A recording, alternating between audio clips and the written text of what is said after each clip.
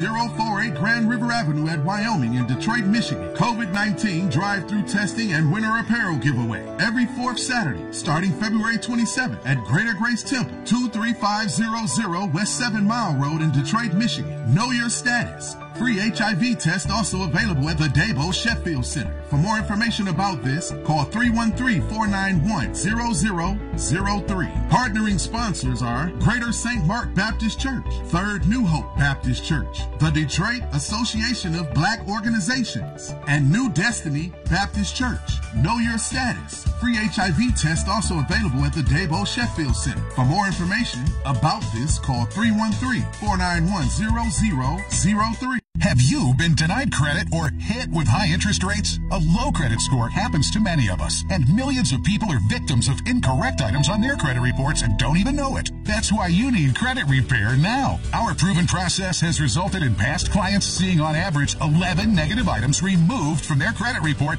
and a 40-point increase after the first 4 months in our program. Call now and request your credit report and credit score for free in minutes. Call 1-800-783-9197. WFDF Farmington Hills, Detroit, 910 AM Superstation, a division of Adele Media. Good morning. You're listening to 910 AM Superstation. My name is Robert Ficano, and we're going to have you for the next 2 hours here from 8 to 10. And we're joined as usual with our usual panel. We're going to have Scotty Boman, we're going to have Tom Choske, and we're going to have Police Commissioner Willie Burton as well. And, 1922 was a special year, and I'm just going to start it off a little bit with this on 9:10 a.m.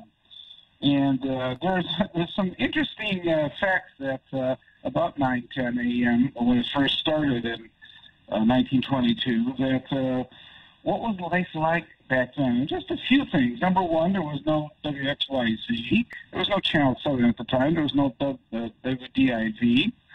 And WJBK. These are our three main TV stations, where it was just AM radio.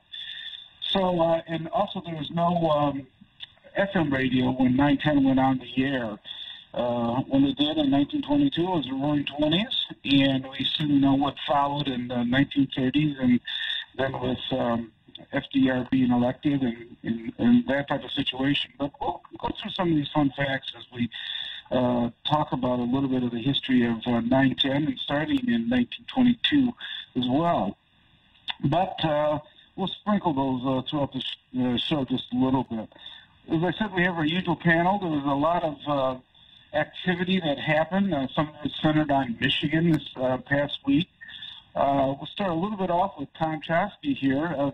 President Biden visited the state of Michigan. He went to the Pfizer plant about the vaccinations and the rollout. But with the weather and things, there seems to be some complications with the rollout of the vaccine. And he did run very strongly on that he was going to make sure that all the Americans were going to get the vaccines that wanted the vaccine. And some of that seems like anything else. It's a little bit difficult initially to get your feet planted squarely and then start running at 100 miles an hour. But with this pandemic, a lot of people have expectations that there's going to be a rollout and people are going to be able to get their shot. So, Tom, how do you think the president fared on some of that this week, especially visiting Michigan, I should say, from Washington? Well, Bob, good morning, and it's hard to say. So we have to see how big of an impact these storms really have on vaccination. So far, since the end of the Trump administration, we've seen roughly about a 50 to 60% increase in the amount of vaccinations that were given. The very end of the Trump administration, it was about 1 million-ish per day were being administered, and now we're seeing that number being about 1.5, 1.75, somewhere in that range. So we've seen a really big leap in the last 30 days. Now, to get us to the level that President Biden wants us to be, we need to be at about 4 million a day. And, the trip to the Pfizer plant is definitely good because it helps not only highlight, Bob, like you said, Michigan on the national stage and how we're a leader in this coronavirus fight. It also goes to, it also is really contingent on I'm saying that there's more than Pfizer and Moderna out there. Pfizer and Moderna are the two currently approved vaccines, but we're also hopefully going to get approval of a Johnson & Johnson vaccine as well. And when you get that supply into the market, plus the increases of what those workers were working on when President Biden came by at Pfizer, and what the workers are doing on it now, that's when you can finally get enough vaccine delivery to start to get to that 4 million doses per day. And now projections are that we might be able to see most people vaccinated by sometime this summer. So there's a lot of hope. We'll see what happens with this storm, and Bob, like you mentioned, on vaccinations in some areas that were hard hit. But overall, honestly, there's a lot of things to be positive and excited about. One of the announcements he had, Tom, or Scotty can jump in, or Willie, is that he was going to the president was going to allow $4 billion in worldwide distribution of vaccines as well. I think sometimes that gets misunderstood. People say, well, if you got $4 billion, you're going to ship out the vaccines. Why aren't we doing it solely in the United States at this point? And for the pandemic to really be under control, like in return to normal, like we want with the rest of the world, you need really, when they talk about herd immunity, you need to have the rest of the world be able to conquer this pandemic as well. If you only have it in the United States, you're not really going to eliminate it, and it will keep creeping back into the system. I think people sometimes misunderstand, and it's important that the vaccines be distributed throughout the world as well. Obviously, the priority is the United States. It has to be, because number one, it was developed in this country, and usually that's going to be the priority of where you're going to distribute it. But you need that immunity to start spreading out throughout the rest of the world. If you don't have it, then the economy, everybody's worried about the economy, that definitely slows it down, because you can't interact with a lot of other part of the world. If Europe is closed down, if Africa is closed down, it's going to have a dramatic impact on the world's stage for the economy as well. Well, I think foreign aid is actually being more of a taking money from poor people in the United States, or in general, it's taking money from poor people in rich countries and then giving it to the rich people in the poor countries. I'm not quite sure that we should have it that way. I would think more that we should make it available to anyone in the world who wants the vaccine.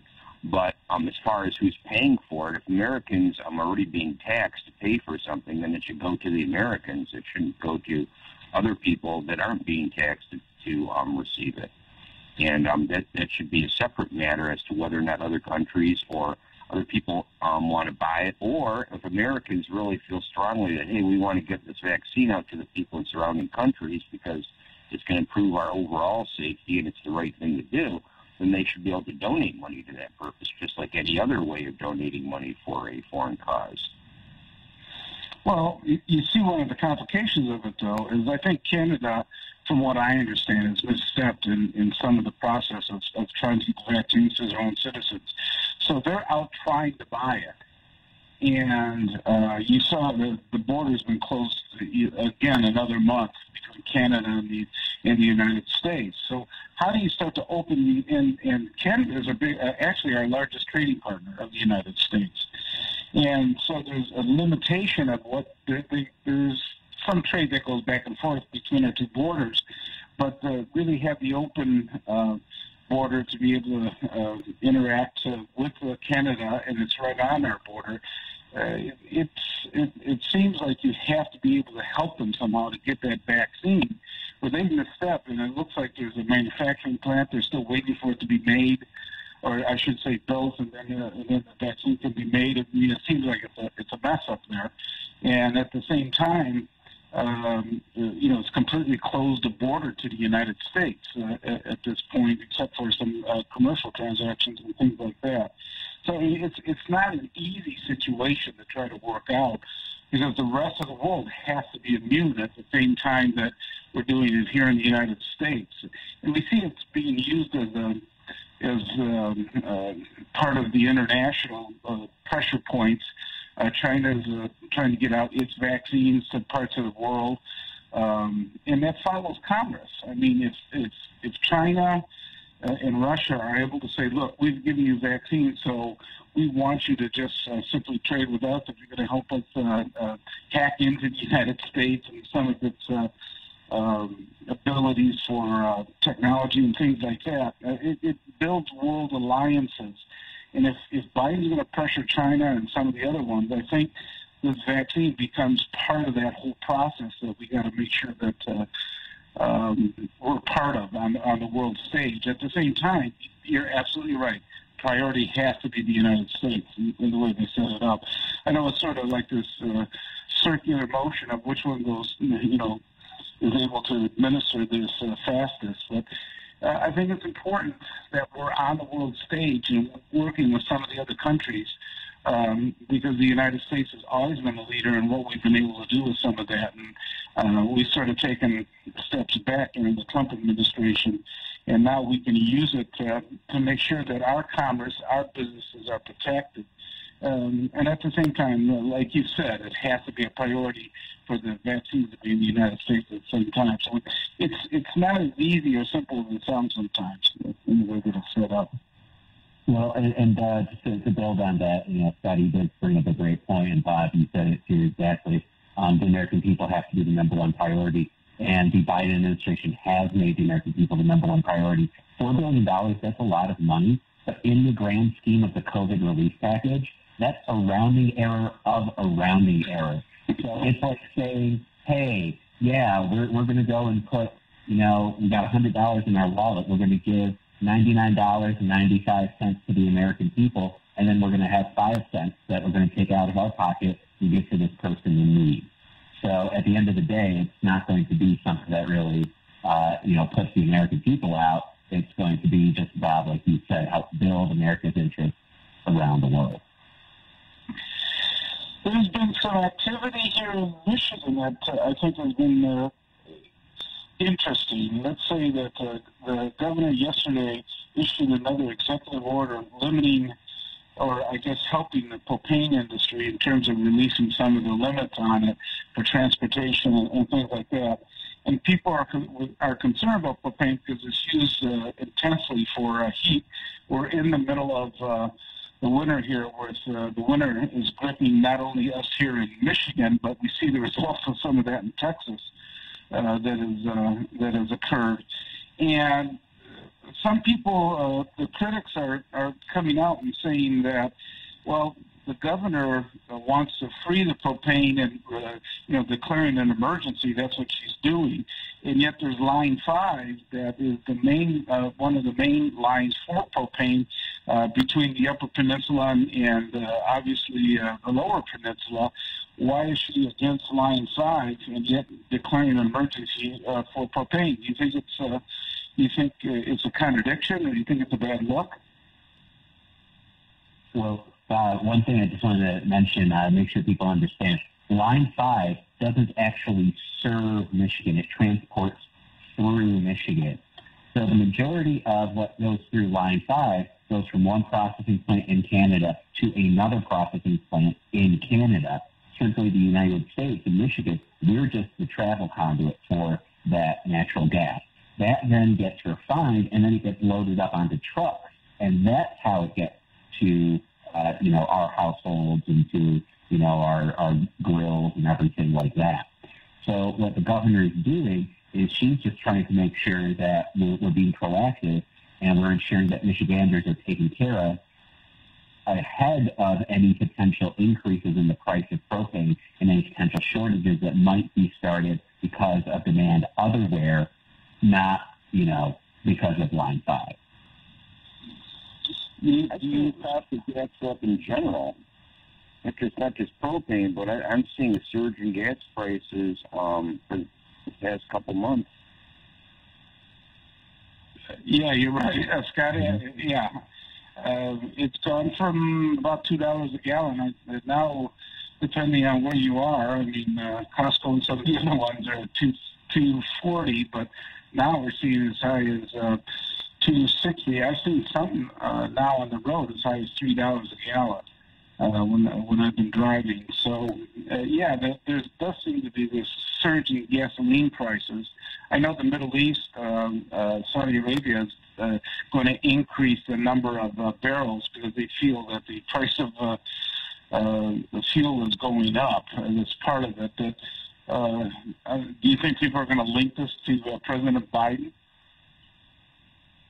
I have.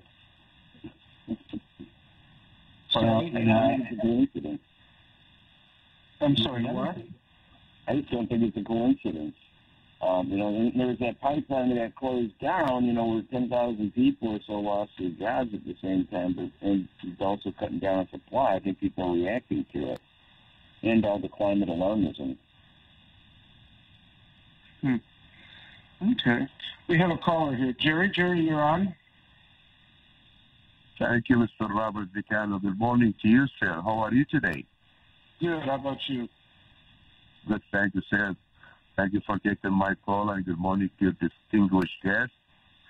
Mr. Robert Ficano, thank God vaccine is here, and everybody will get his vaccine, and thanks to our President Joe Biden visiting the great state of Michigan to check the factories, and that was a beautiful support from the president to the citizens. So God bless him, and God bless the vice president. Mr. Robert Ficano, my question to you and to the guest, every now and on, I hear a few individuals who they criticize the vice president, Madam Kamala Harris, like they say she is not enough black or not black enough. And that kind of bothers me.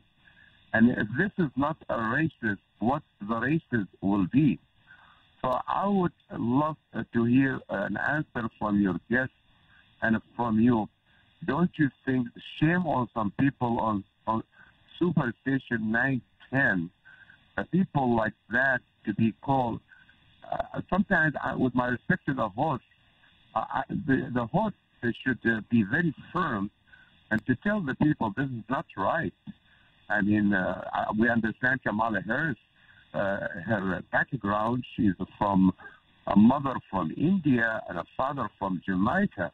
That doesn't make her any different than anybody else, white or black or brown. She's a vice president, and she was chosen by elected president of the United States, Mr. Biden. So I would love to hear the answer from your guest. Thank you, and God bless you. Okay, thanks, Jerry. I think it's. I don't think it makes any sense to criticize her and say she doesn't have enough blackness within her at this point. She's. Let's not forget, she was also elected as a prosecutor in California. She's also elected as an attorney general. She was elected as a U.S. senator. I mean, quite the resume and ability that she's been able to put together. And I think to criticize her, say that she's not black enough, and I think she's been very visible on a number of the racial issues. I mean, she's become an advocate for racial justice and issues such as that. So I think it's a weak criticism of her at this point. I don't know, Tom or Willie or something like that want to weigh in? Well, I'll just say about to build on what you were talking about and Jerry, what you called in on. At the end of the day, the discussions that we have about our leaders, they need to be focused on what are our leaders doing for us.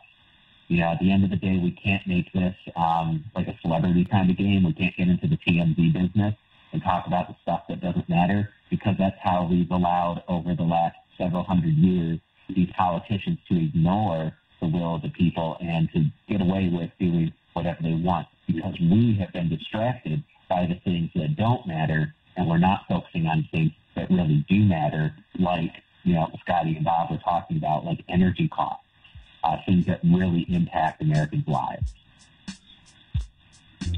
Well, Go ahead. We'll get it after the break here, Scotty. We'll be right back to this is the 910 AM Superstation. We'll be back after these few messages.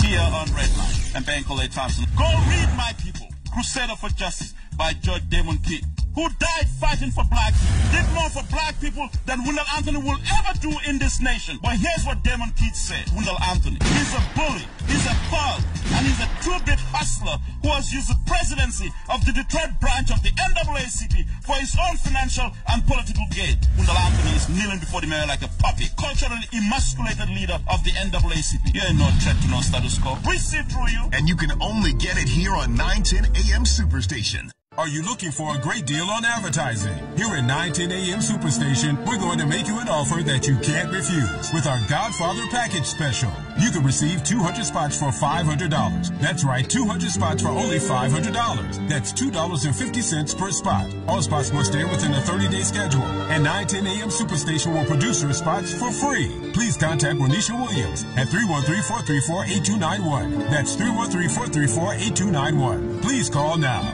Visit Central Park Deli today and receive 10% off any purchase when ordering from our mobile app and enter promo code 910AM. Our new menu items include gluten-free wraps, spinach wraps, fried spicy buffalo cauliflower, and sweet potato maple cheesecake. Don't forget about our always delicious Seiginsburg corned beef, our fresh hand-patty charbroiled 100% premium beef burgers, and our homemade teriyaki stir-fries. Central Park Deli has curbside service available and DoorDash delivery. Come visit us today.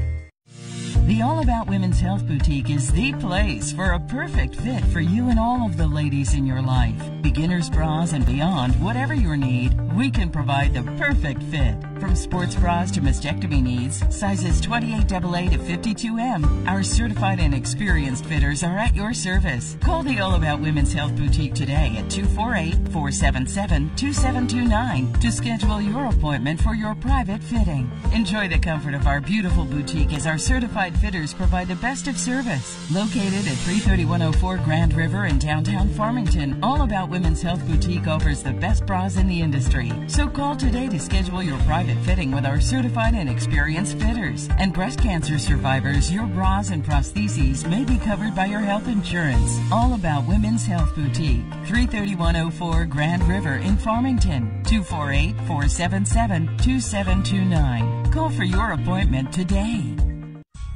Detroit Soul, voted top 5 best soul food restaurant in Metro Detroit by Vote for the Best 2020.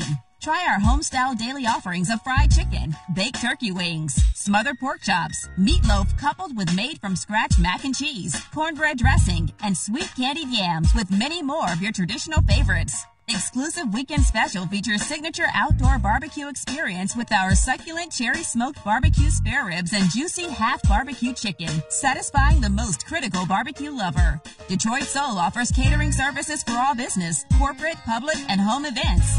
Located at 2900 East 8 Mile Road between DeQuinder and Ryan. Closed Monday, open Tuesday through Friday, noon to 8 p.m. Saturday, 11 to 8 p.m. Sunday, 2 to 6 p.m. Visit DetroitSoul.net. The same care placed in the cooking process is also invested into the customer service experience. Gotta get you some. Need a little good news in your life? Well, here's the deal. State Farm has new lower car insurance rates in Michigan, so you can now get the service and convenience of State Farm agent Dolapo Shotopo at an even better price. That's right. State Farm can help you save more cash and get the good neighbor service you deserve. State Farm agent Dolapo Shotopo is ready to help you save in the Metro Detroit area. Call Dolapo Shotopo at 734-744-8255. That's State Farm agent Dolapo Shotopo at 734-744-8255. Like a good neighbor, State Farm is there.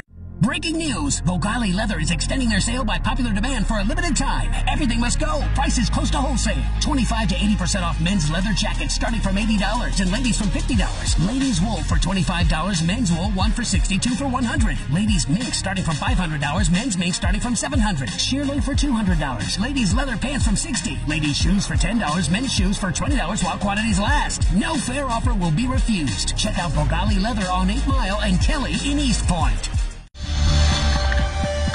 910, the Superstation, Detroit's only African-American talk radio.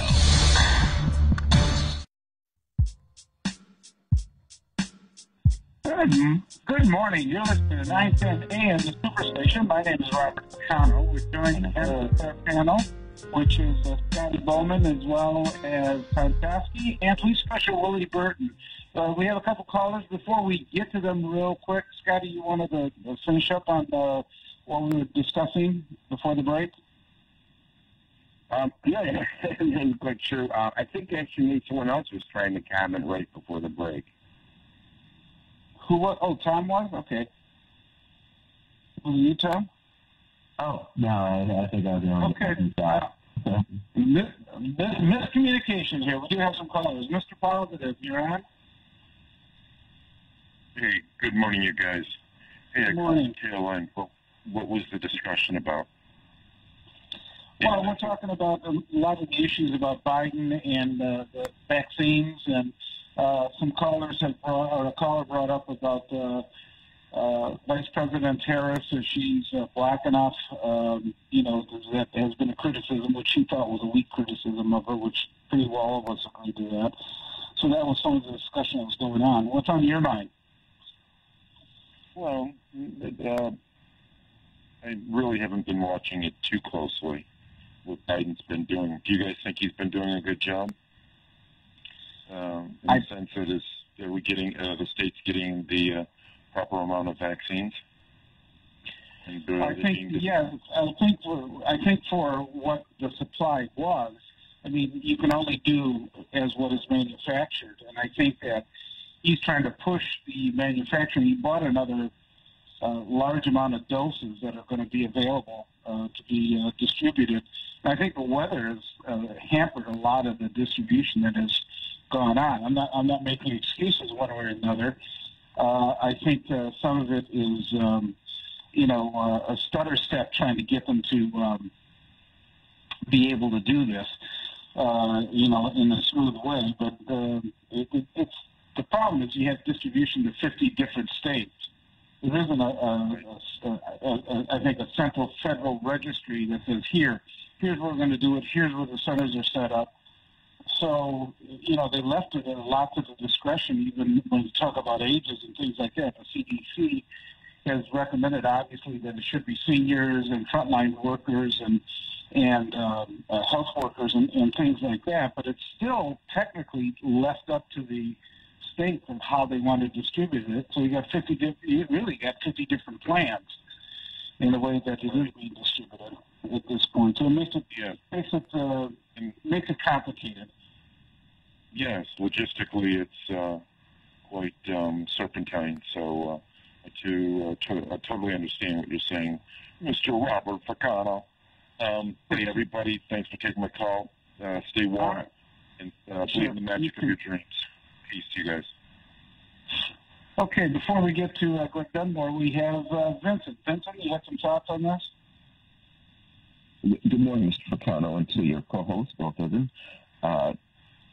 The producing the vaccination was something similar to the Super Bowl. If you recall, it was originally brought here by Dennis Archer. He put it in place, but by the time it actually came to Detroit, it was Kilpatrick was in office. So Kilpatrick reaped the praise. Most people thought he's the one who brought the Super Bowl here. But if you think about it, at the time that Joe Biden became president, we were already doing 1 million plus vaccinations a day. Without the previous administration, there would be no vaccine at this time. If you recall, he put it on warp speed, went to collegiate laboratories, private laboratories, to mass produce this thing to the speed as possible to be done. And at the time Joe Biden took office, we were already doing 1 million plus per day. Therefore, when Joe Biden said we'll do 100 million vaccinations in 100 days, well, that's 1 million per day. We were already doing that rate. If you really think about it, we were already doing that rate before he came into office. So it's not but you can only give out as many as can be produced, and that is the case. So my point is, the credit does still lie within the previous administration.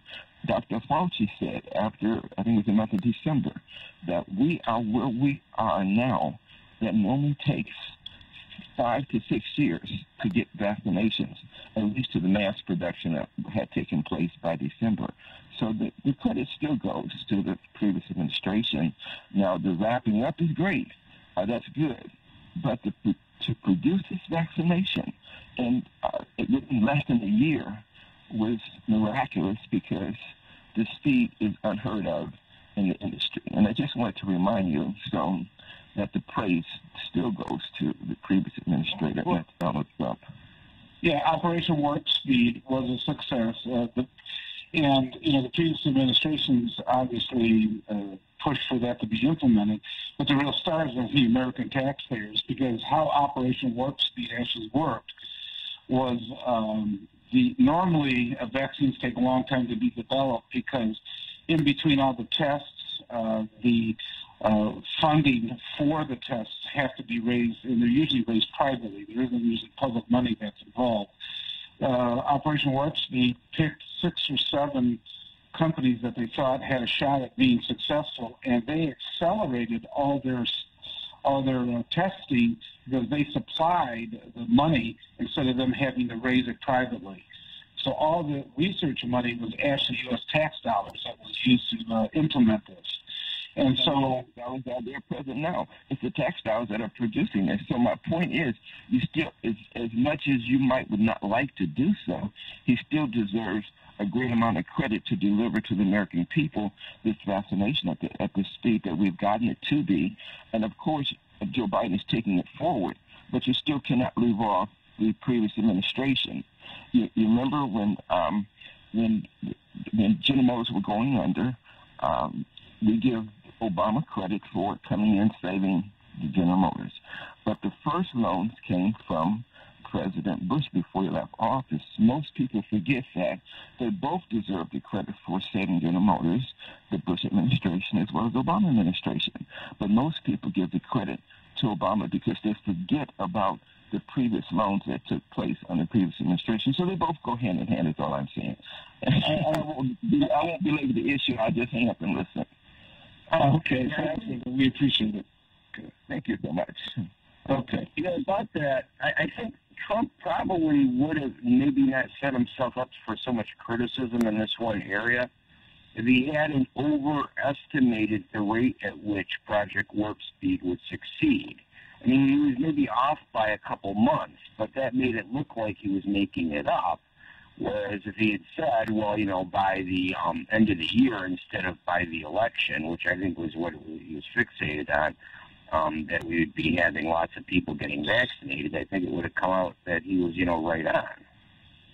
Well, Vincent is correct. There's a lot of times credits, and I've experienced this myself, that you set a previous administration set something up for success, and it eventually, crosses over into the next administration. So that's not unusual. That does happen. I experienced that myself with, some of the funding that was carried over from one administration to another when we left office, and that's just how it works. And you want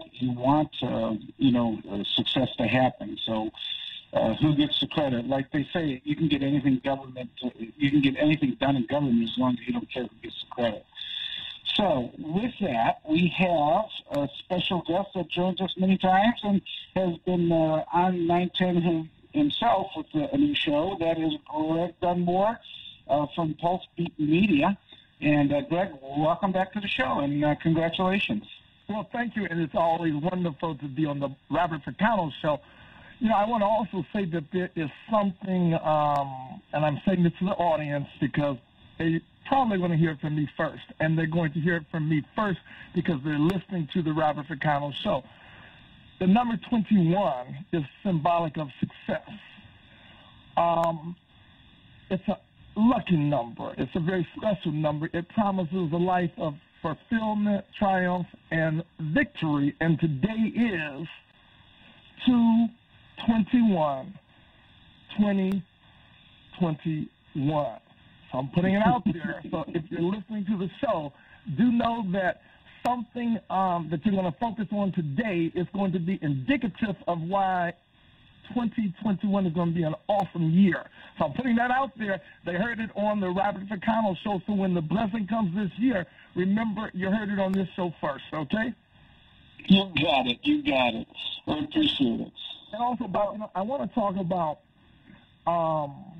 what one of the callers said concerning Vice President Harris. And, I got to put my 2 cents in them. Let's make it maybe 3 cents. I liked your response concerning when they wanted to challenge whoever is doing it, her blackness in quotes. And then I want to also say that what Tom said made a lot of sense, that the bigger issue always transcends the things that separate us, and that is gender and what they call race. And I want to say this because I am a firm believer, and I do understand the term race. I grew up, everybody did, understanding black and white and whatever, okay? But there's only one race, and that's the human race.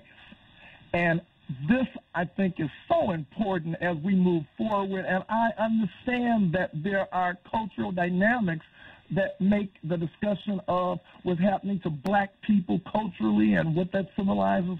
When you have the phenotype of what is considered to be black in this country, I really get that. But to challenge her as a black person is ridiculous. I cover arts and entertainment. When they do a movie about Kamala Harris, they're going to cast not a non-black person. They're going to cast a black person to play her. You mark my word.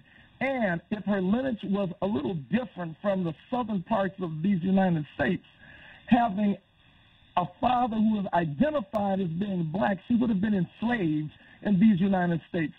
But the bigger issue, going back to what Tom said, is that let's not focus on is she black enough. Let's focus on does she think the way that progressive thinkers must think as we move forward in a very challenging time in our lives. So this is where the focus must be. So I appreciate what you said, Bob, that is she black enough? Let's just say, isn't that sort of a ridiculous discussion to focus on a woman that we certainly have to applaud her achievement, and we're going to watch her, and we're going to make sure that it's not an issue of is she black enough, is she in tune enough with Americans need in that White House. Am I wrong? No, you're absolutely right. That's part of it. In fact, we got some callers here. I think they want to chime in. Next up, we have Theo. Theo, you're on. Mr. Dunmore in the panel. Good morning. Yes, thank you. Happy Sunday to all of you. I wanted to share 2 things. One, you had a caller who I had to laugh. He was trying to give credit to Donald Trump for warp speed and vaccinations, but never mentioned the fact that in 2019, the end of the year, where Donald Trump said it was a hoax. Oh, there was no such thing as a virus in this country. And then the next thing you know, he says, well, whatever it is, it'll be gone by Easter. And then the next lie he told was, oh, the Democrats did this. The man was just off his rocker. But no mention of his responsibility or his lack of responsibility. Had he faced this issue head on, we may not be where we are today. And I think it's 500,000 people dead because of Donald Trump. Is that the number? Yeah, it's approaching 500,000. I think it's 495,000, something like that. We'll reach 500,000. That are going to be surpassing it. Yeah. Well, let's give him. There's those that, there's those that argue that this was more Trump losing the election by a lot of his actions versus, people voting for Biden. That people were so upset with Trump that. Biden really benefited from that in terms of, he had so many missteps that people, just couldn't stomach having him here for another 4 years. Absolutely. Yeah. But even before we got to the campaign, had he faced this virus head on, we would not have 500,000 people dead that he is responsible for.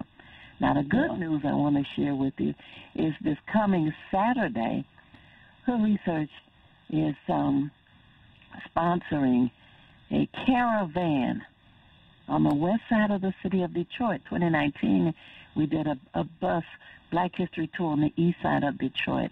Of course, we did nothing last year. But people are suffering from cabin fever and depression and all kinds of things. But if you do a caravan, everyone is safe in their own vehicle. And you remember the landmark of McKenzie High School? This coming Saturday at 12 noon, we're going to meet at McKenzie High School, West Chicago and Wyoming. And we're going to do a tour of the west side of the city of Detroit, a Black History tour. And Greg, you should be joining us. It's free of charge, no, just in your own. And it's a caravan, so it's safe. Everybody's in their own car. So, West Chicago and Wyoming, yes. I hope that all of you will join us. You don't even have to put your mask on if you're in your own vehicle. Okay. But bring it with you anyway. Thank you. I appreciate it. You have a great Sunday. All right. Greg, before we get to another caller here, since you're in the media business, do you think Ted Cruz could have handled his situation any worse than what he has done in terms of leaving the state of Texas while it's in crisis? Captain usually stays with the ship. And not that a U.S. senator has as much influence as the governor or the lieutenant governor in that type of crisis, but it was such a bad image, and it seemed like he was, just so out of tune that he didn't realize or maybe didn't care about how this was looking when he was leaving the state and going to Cancun. Then he first tries to blame his kids that they wanted to go, and then he changed his mind. He switched to his ticket right away. He was supposed to stay a lot longer. So I don't know. From a PR standpoint, do you see it? Do you see how he could have handled it any worse than what he did? It wasn't a smart move. I think that it was very telling. It speaks volumes about his judgment calls, and so I think that it's a no-brainer that you don't sit in his position of leadership and jump ship. You don't do that. It was a very poor decision, so he should not have done that. And when you elect to be in the seat that he's in, then you give up the ability to jump on a plane and go to Cancun during a situation where your state really needs you. So, no, that was not a very smart thing to do, and it speaks volumes about who he is.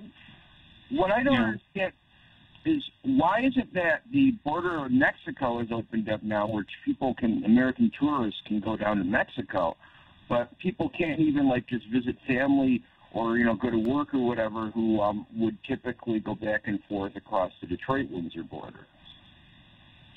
That's a good question, and I would assume that the relationship that we have with Canada, which is not a third world country, I think that very well may be indicative to Canadians, and the United States is a higher standard, I believe. I'm not saying that there's not a standard that should be respected on the Mexican border, but that really is almost an issue of the have and the have-nots. And Canadians have, and Mexicans have not.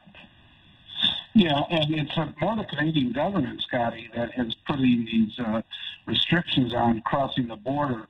And I know it becomes a joint announcement, but it's always the lead's always the Canadian officials saying that that they want to stop the border passages until they have more information, more data, and they keep doing it a month at a time. I think another one was just announced. So it's just as much the Canadian officials saying that, and they have much more restrictive situations going on.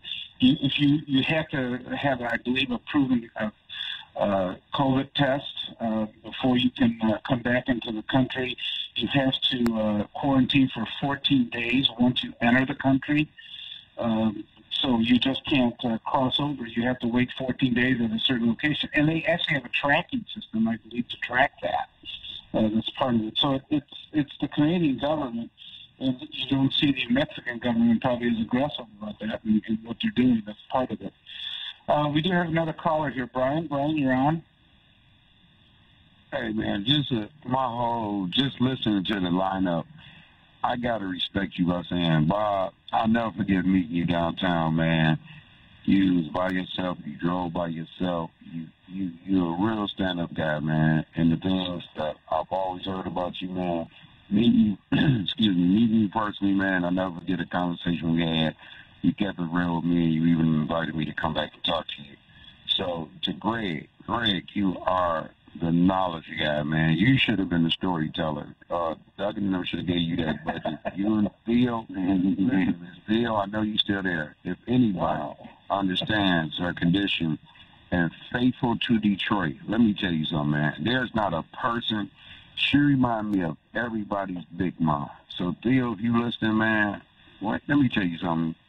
You are the best person to give information. Just think about it. Hood research. They really do. And I am going to get involved a little bit more. When I was trying to do my thing for the city, I found out I ran into the wrong enablers. Well, we do need that team, Bob. And Greg, you guys, I think I call y'all the seniors. I'm old too, but I say the seniors that know the politics. I used to challenge Adolph Mongo to team up with the other little guy. That I call them y'all the political sultans of Detroit. Y'all know about from the parties, from everything that moved in this city. Y'all know about it. Why can't we're part of the group that we have, we did that, done that, and we're still doing it. And I applaud you. As a matter of fact, I'm listening to you. Why take an aspirin when I can listen to a guy like you? I'm taping this conversation, and anytime I feel like I have a headache, I'm going to play what you just said. Thank you so much. Hey, Greg, real quick. When we get that, I call it the Detroit Summit, the real summit. When we call the real players in, I mean, seriously, people from old gangsters to people, I don't care who went to jail, got out of jail. Y'all really don't know, man. 9-10 to put something together. I told Kevin Adele that, too. If we do this right, man, in our last days, we only have AM. Everybody needs to acknowledge that. And look what station we on. I know Kevin was pushing for FM station, but I'm comfortable here, too. But until we have the real summit in Detroit, you pick the stadium, bring everybody that's real in this game, we got our own reparations. Put 20 millionaires in this city together, and I guarantee you we don't have to ask the white man for nothing, nobody else, and give us back the land. We'll develop and put the kids back in the program, building the houses. There's your apprenticeship program, and start them off at $20 an hour and then elevate them to $60 once they get their journeyman's card. Shout out to I Believe Records, man. Flynn who done it. I'm always going to come real with music and song, but shout out to Bob, you, Greg, and Bill. You are the best. Thank you so much. We so appreciate it. Man. We appreciate it. Bob, you know what I wanted to say, too, that when you said the fun facts, I want to just throw in my little fun fact that WFDF, the call letters, and we don't always use WFDF, but it is 9:10 AM. Superstation WFDF, and the FDF stands for Frank D. Fallon, which is Fallain, and he was actually the founder of the call letters. Before Kevin Adele took over leadership, it was Frank D. Fallon, and so that is why the call letters are WFDF. So that's just another fun fact of those wonderful fun facts that you introduced at the beginning of the show. Now, before we go off, because I know I only have just a few minutes, I wanted to talk about Kim Kardashian, because, you know, she's always hot news, and Kanye West. Well, she finally is doing what everyone thought she was going to do, and that is she is divorcing her husband. They were married for 7 years, and she's now made the call that she's calling it quits. And Kanye is saying he thinks that the straw that broke the camel's back is the fact that he said he was going to run for the presidency, and he thought had he not done that, then they would maybe still be married and wouldn't have, well, I mean, they're still married, but she wouldn't have decided that she wanted the divorce. But one thing for sure is I think most of us know that Kanye West and Willie E. Burton, Detroit Police Commissioner, he used to give workshops or outreaches regarding mental health. And I think that we all know that Kanye West has shown public behavior that indicates there's some mental health issues. And I wanted to ask you also something about Kim Kardashian. Now, I think people may know that she is pursuing a law degree. And upon further investigation, she never graduated from college. She doesn't have an undergraduate degree. And she is now part of the group of people who become attorneys by, I think it's called reading the law, Bob, and I know you know because you're a lawyer. So she technically is not going to law school, but she's under an apprenticeship. And there are certain states where they allow that to happen. California is one of the states, as would be the state of Washington and I think Vermont. But can you explain to the audience how Kim Kardashian will become an attorney and technically not have attended a law school? She's doing it through apprenticeship. Can you give us a little insight about that, Bob? Because I think there might be a little bit of history in terms of, believe it or not, the prison system. By that I mean, if you ever heard the term jailhouse lawyer? Yes. That was inmates that actually became very adept at helping other inmates. There's been Supreme Court decisions on this and everything else, allowing other jailhouse lawyers to help others with their appeal. And many times, see, there's not a natural right. Once your first right of appeal is exhausted, and let's say the court rejects it, many times there's other appeals that continue on, whether it's discretionary or not to the Supreme Court and some of the other ones. But you can become an attorney by not technically going to law school. I know that Abe Lincoln and Thomas Jefferson, they were both attorneys, but they technically didn't go to law school, right? They became attorneys through apprenticeship, as did the great attorney Clarence Darrow. Am I saying the last name right? Help me out. Clarence. Yeah. Darrow, right? Yeah, I'm not sure. I'm not sure if he went to law school or not. Well, he did go to law school. He went to law school. He went to Michigan's law school for 1 year, but he technically never graduated. And there's something where you can go and become an attorney, as Kim Kardashian is doing.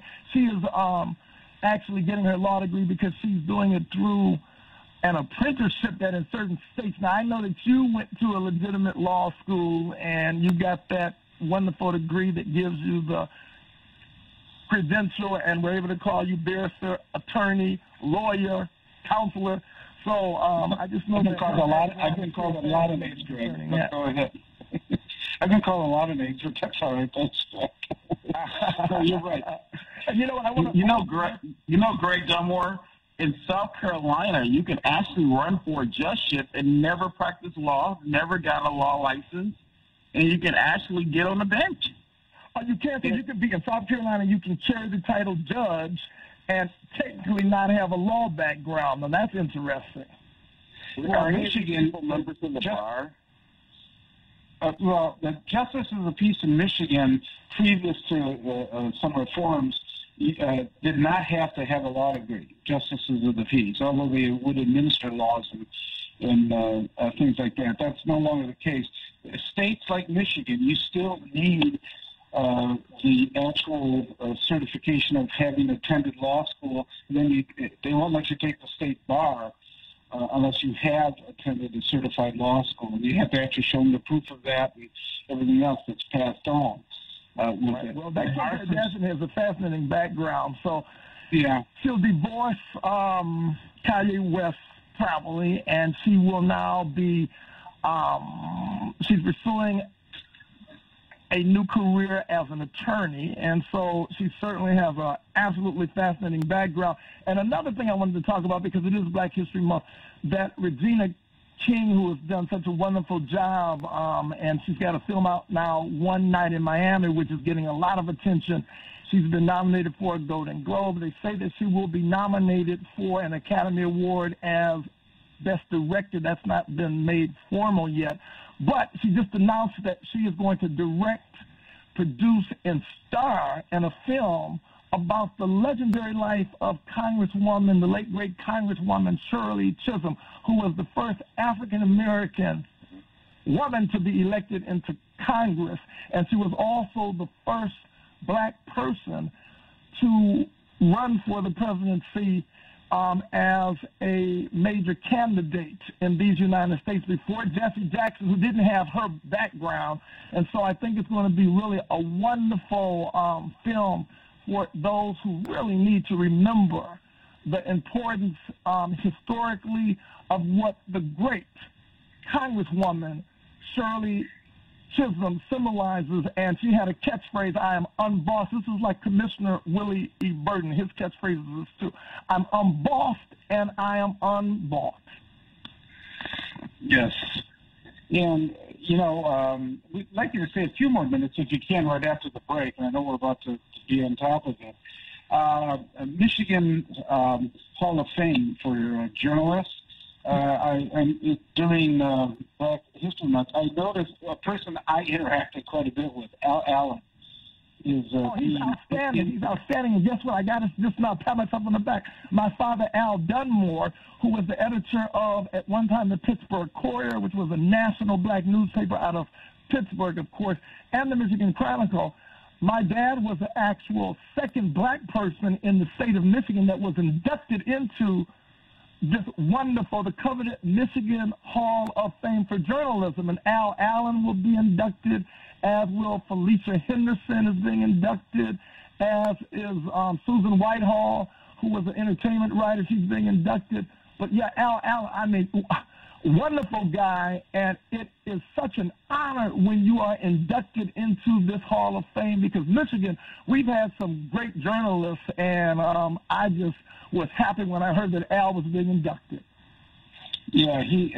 Now, for those that maybe we're dating ourselves with age here a little bit, but I used to interact with him because he always had the morning shift. He would start like 4 in the morning, be at the station, and whenever there was some morning interviews and stuff, he would come out. He'd come out to your house, or we'd meet at a location, and he was never hesitant to do it. And he was a wealth of knowledge, no matter what the subject was that we were talking about, and to interact with him. And he was always professional. He was a gentleman. I don't know how else to describe it. You know, our interactions together. If you can hold on a few more minutes, Greg. You're listening to 910 AM Superstation. My name's Robert Ficano, along with our special guest here, Greg Dunmore from PulseBeat Media, and our panel of Scotty, Tom, and Police Commissioner Lieber. We'll be right back. Another perspective to show you, someone you know that knows you and gives you motivation. Here on Redline and Bancolay Thompson. Go read My People, Crusader for Justice by Judge Damon Kidd, who died fighting for black people, did more for black people than Wendell Anthony will ever do in this nation. But here's what Damon Kidd said. Wendell Anthony, he's a bully, he's a thug, and he's a two-bit hustler who has used the presidency of the Detroit branch of the NAACP for his own financial and political gain. Wendell Anthony is kneeling before the mayor like a puppy, culturally emasculated leader of the NAACP. You ain't no threat to no status quo. We see through you. And you can only get it here on 910 AM Superstation. Are you looking for a great deal on advertising? Here at 910 AM Superstation, we're going to make you an offer that you can't refuse with our Godfather Package Special. You can receive 200 spots for $500. That's right, 200 spots for only $500. That's $2.50 per spot. All spots must air within a 30-day schedule. And 910 AM Superstation will produce your spots for free. Please contact Renisha Williams at 313-434-8291. That's 313-434-8291. Please call now. Hi, I'm Bonda Evans. For 22 years, you trusted me as your Wayne County judge. Trust me to get the settlement you deserve. Have you been seriously injured in an auto accident and the insurance company refuses to pay you for what you deserve? Lost wages, pain, suffering, and more? Let my team of affiliate attorneys who have collected millions of dollars from insurance companies fight for you. If you don't win, you don't pay. Give us a call today at 1-833-VONDA-LAW.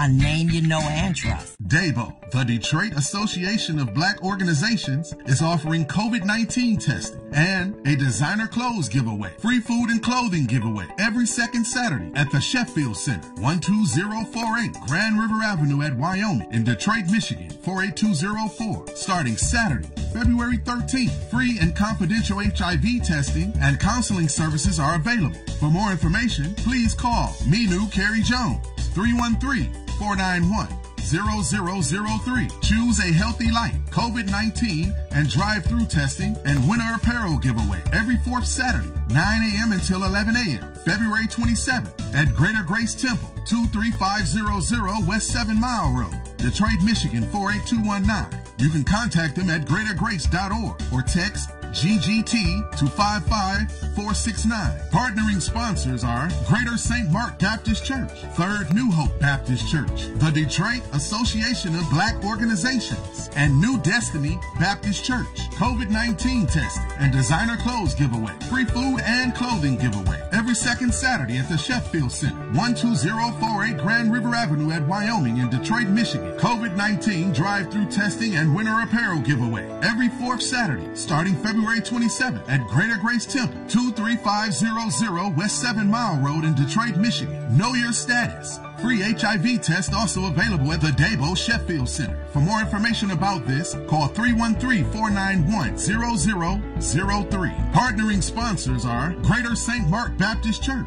Third New Hope Baptist Church, the Detroit Association of Black Organizations, and New Destiny Baptist Church. Know your status. Free HIV test also available at the Dabo Sheffield Center. For more information about this, call 313-491-0003. WFDF Farmington Hills, Detroit, 910 AM Superstation, a division of Adele Media. Good morning. You're listening to 910 AM, the Superstation. For the next couple minutes, still, we have Brett Dunmore, who's been joining us, gracious with his time. We're also in a few minutes going to be joined by Dr. Umar Johnson. And if you have questions for him, you can call us at 313-778-7600. That's 313-778-7600. I believe he is from Philadelphia, has been author of several books, especially concerning education, and he was the Black Parent Advocate. Bob.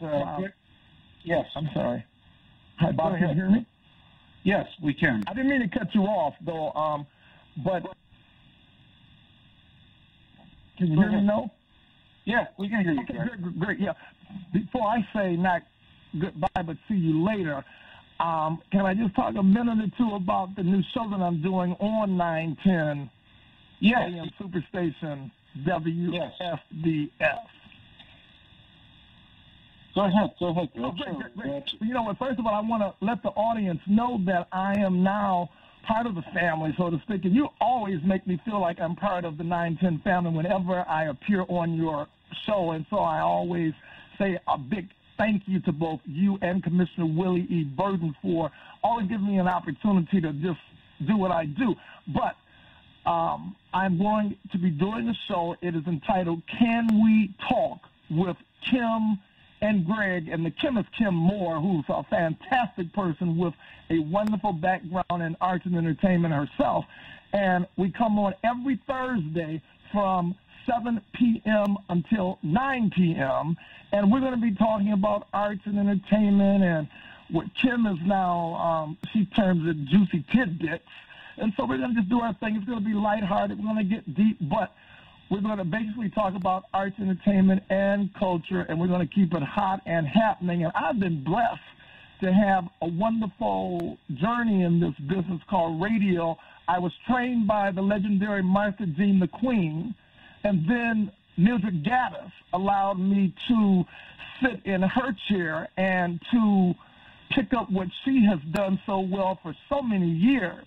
And then you also, when we talked about Larry King, and you said, well, you were on his show before, and I said, well, there's something about you and Larry King that I see a similarity. I don't like doing your show, Bob. I love doing your show because there's an energy that you bring as a host of a radio talk show that is outstanding. You're a great listener, you're a great interviewer, and you're a nice guy, but you still hold your own. So you've got also that stand that when I think about what I'm doing, I take notes when I listen to you. So do know when I do this show, Can We Talk with Kim and Greg, every Thursday from 7 p.m. until 9 p.m., I am channeling Martha Jean McQueen, Mildred Gaddis, and Robert Ficano. You're kind, Greg. Well, that's going to be an exciting show. Is that mostly going to center on entertainment, or? Yeah, we're going to focus on entertainment, and they said when we got the call that we got a call from Kevin, and he said that he really wanted the show to be done, Mr. Adele, and he said I want something that's fun, and you do a little gossip, and I want arts and entertainment. I want you to keep it hot and live. So our focus is really going to be arts, entertainment, culture, celebrity, and lifestyle. And we may talk a little bit of this, a little bit of that. We've got some fun things that we plan on doing, but it's really a wonderful platform, radio. No matter what comes and goes, there is something about radio that is magical when you can hear the voice. And I'm from the old school when I had a transistor radio. Now, for those who are not seasoned enough to remember what that would be, look it up, a transistor radio. But there is still something really very charismatic about hearing voices, and then you pick up the energy of the voice and you visualize, and it causes the brain to visualize. So I think that radio is very healthy because it really does exercise the brain by forcing you to have images that I think are healthy when the brain sometimes can be not as worked as it needs to be because everything is so visual. So there is something spiritual and magical still about this idiom, this mechanism that we call radio. So I'm excited. Well, we appreciate it. Before, we still have a couple of minutes. Dr. Umar Johnson is going to be joining us. And like I said, you have questions for him. It's 313-778-7600. Or for Greg at this point. He was completely on the opposite end of the spectrum that I'm on and a lot of others are on. I know that from Willie to Scotty to Tom as well, is Rush Limbaugh passed this week. And yet, at the same time, we have to recognize that he sort of revolutionized talk radio in a way that a lot of people, whether you like it or not, I mean, just from an entertainment standpoint, had an impact on people listening to the radio, just with the number of people that he actually had listened and things like that. Like I said, politically, from the spectrum, he's the opposite of a lot of us. But I mean, from an entertainment standpoint, he seemed to generate a lot of success. Now, that's you know what you're saying. This makes you a nice guy because I'm going to tell you that I posted something, and I said that Rush Limbaugh is dead, and then I said that now that he is no longer with us, who will fill his shoes? And then I said, let us hope nobody. Now, I said that based on his ideology because I do believe that Rush Limbaugh and the ideology, I couldn't embrace it. I would be a hypocrite if I said I embraced his ideology. But you're making still a very objective point, and this is what a good journalist will do. You have to look at both sides. As a personality, the energy that he had, certainly he was someone that made you listen to him, even though you may not have liked what he was saying. I don't like what he was saying. But as a radio personality, he had the energy and he had that it factor, whether you like the it. And some people could add 2 letters before the IT and turn it into something else, and you know where I'm going. But nevertheless, Rush Limbaugh, yeah, I think anybody that is studying this biz called radio, he would certainly be a personality that one would say there were many things that he did that made him very engaging as a radio personality. So now I don't feel so bad because they say you should always say something nice about the dead, so I just did. Another important personality from broadcasting that died recently was Art Servey. And it was a little confusing to me because there are so many different bozos, but he was the one who did the Bozos Big Top show, where they also had a guy called Mr. Houdini, who definitely was not the original famous magician, but was a magician character on the show. And it was like always broadcast out of Windsor, and so it was a CBC program, Channel 9. And apparently that he had come on the air for a very long run. as that character. Before that, there was another guy playing Bozo briefly in Detroit, and that's the first Bozo I remember seeing, who later became Oopsie the Clown because of the Oopsie the Clown. Oh, wow. And what about Melky the Clown? Bob, do you remember? Yeah. And he was like the... You do remember Melky the Clown. Does that ring a bell or not? Yes, definitely. He was another one, but... you know, the most famous run, what Scotty brings up, was Bozo the Clown. He, I understand, reading about him, that he actually would demand that he get picked up from his house because he was fully in his clown outfit, right? And then go to the studio because he didn't want the kids to see who he was. And be disappointed that it was someone other than Bozo eventually, if someone were watching him going back and forth to the studio and he wasn't dressed in his clown outfit, I guess. But they say he actually loved it. You know, I mean, the little kids, when we were younger, it was Captain Kangaroo. Does that ring a bell? It was Romper Room. Does that ring a bell? It was Bozo with the red hair. And I wonder, who are the little kids today? Who are their heroes on TV? Who do they watch? I wonder. Well, they're probably watching the video game and some of the characters on the video game. That's right. Yeah, that's what they're doing. They're watching the video. But I think that is something when you kind of give a flashback of when we were kids and on TV, you would wake up and watch cartoons. Remember, cartoons were very popular, and on Saturday in the morning, before your parents got up, cartoons were always what we did, and whether it was Mighty Mouse or the Jetsons or the Roadrunner, they just had these classic cartoons, and it was another age. But as you talked about the fun facts of what was going on in the beginning of this station in 1922, then it kind of makes you just think about the good old days, and there were some things about the good old days that really were good.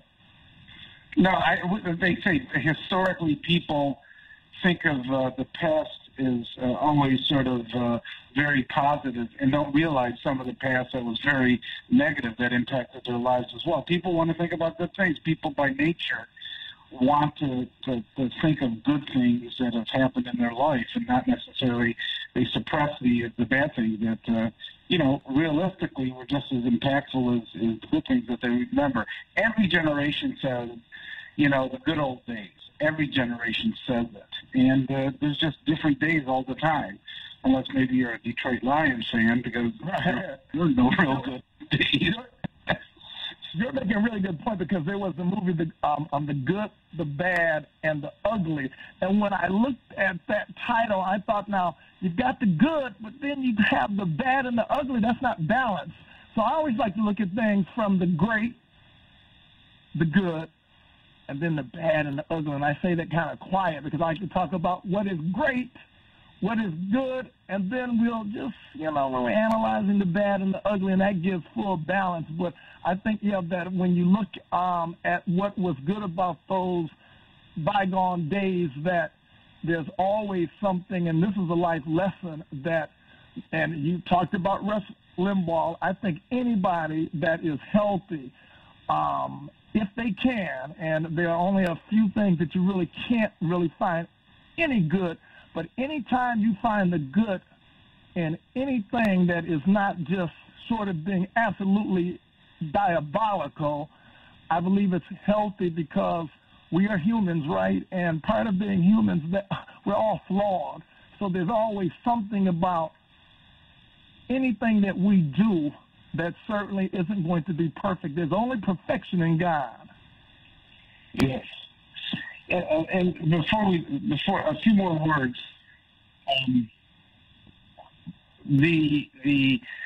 and I'm switching a little bit here, Greg, but you're an expert on the media and things like that.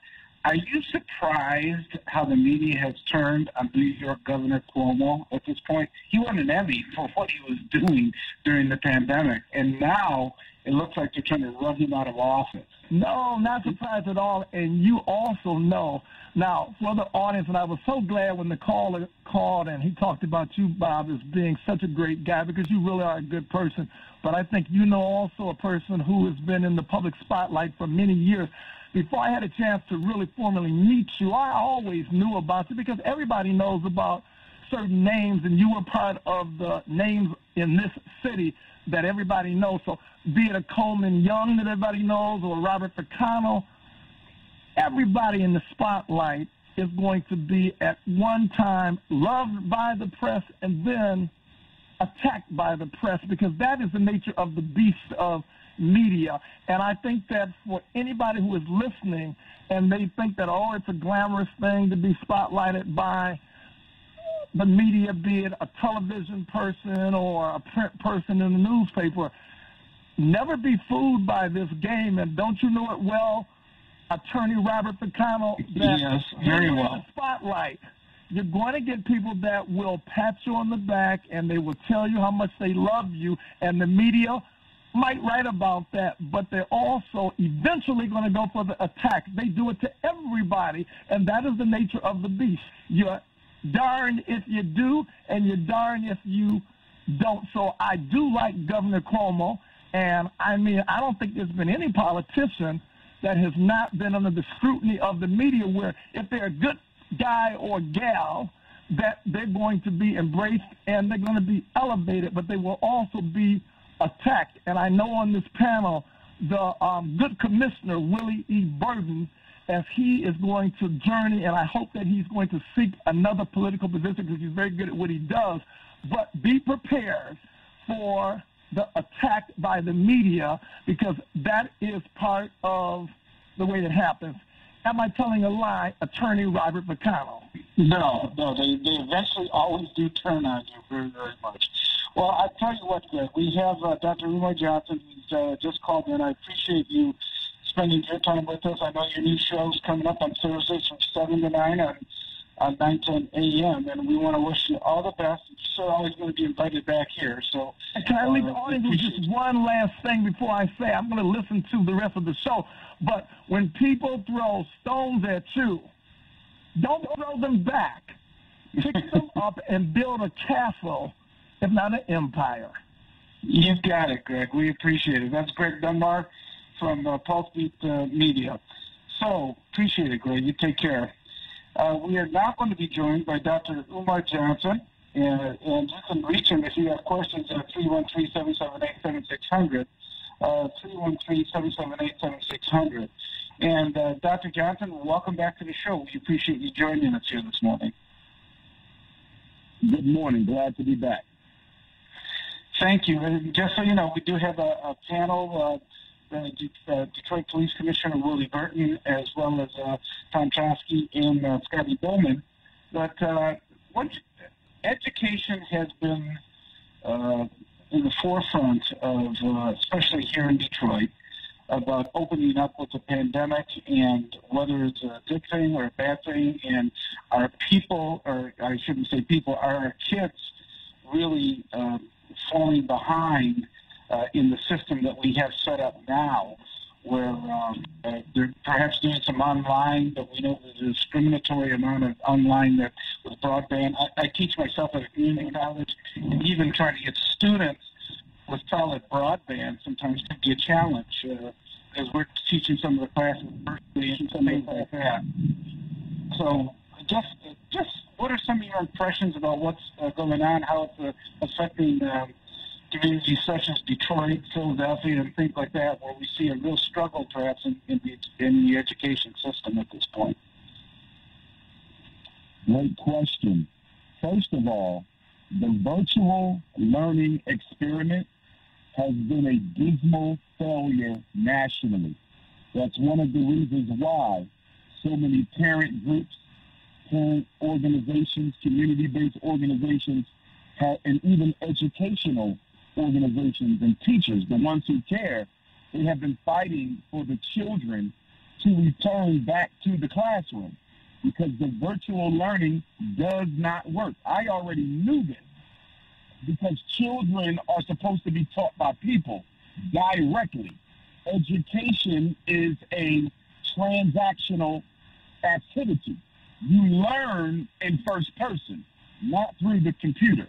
And so if you look in the suburbs, a lot of suburban schools, the students have already returned back. A lot of private schools have had their students back in school full time since the beginning of the year. Where we see the greatest lapse, or lag rather, is in predominantly black school districts where a lot of the teachers really couldn't care less, you know. And so I do understand the risk that COVID poses. But at the same time, when I look at the schools that have already allowed the students to come back, even if only on a hybrid schedule, say Tuesday and Thursday at school, Monday and Wednesday and Friday at home, there has been no outbreak of COVID. There has been no deaths, hospitalizations. So we clearly see from the schools that have allowed students to return that there's really no significant concern with COVID. And I support the children going back to school, even if it's only on a hybrid schedule. I'm presuming, and I see that President Biden is struggling with some of the commitments they made early on about when youngsters were going to be able to return to, or schools were going to be able to open up and youngsters engage in the classroom. It would seem kind of strange that they sort of said, well, now it's not really a full return. It's 50% of the schools will go 1 day a week. We'll let you go off. We'll let you go on, on that subject. But first, we do have to take a break. I apologize, but you're listening to 910 AM, the Superstation, and you're listening to Dr. Umar Johnson. We're going to be right back after these few words, and you can call him at 213-778-7600. We'll be right back.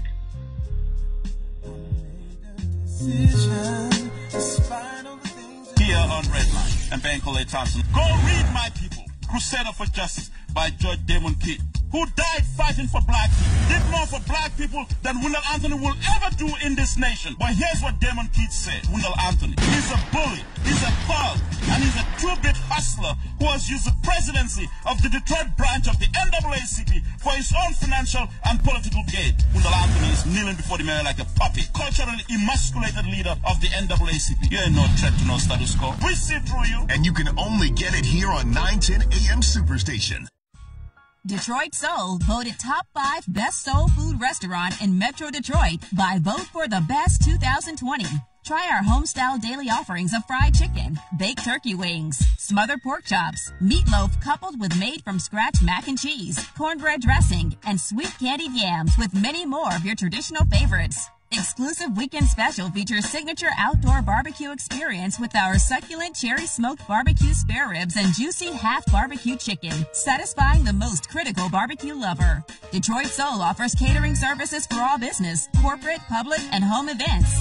Located at 2900 East 8 Mile Road between DeQuinder and Ryan. Closed Monday, open Tuesday through Friday, noon to 8 p.m. Saturday, 11 to 8 p.m. Sunday, 2 to 6 p.m. Visit DetroitSoul.net.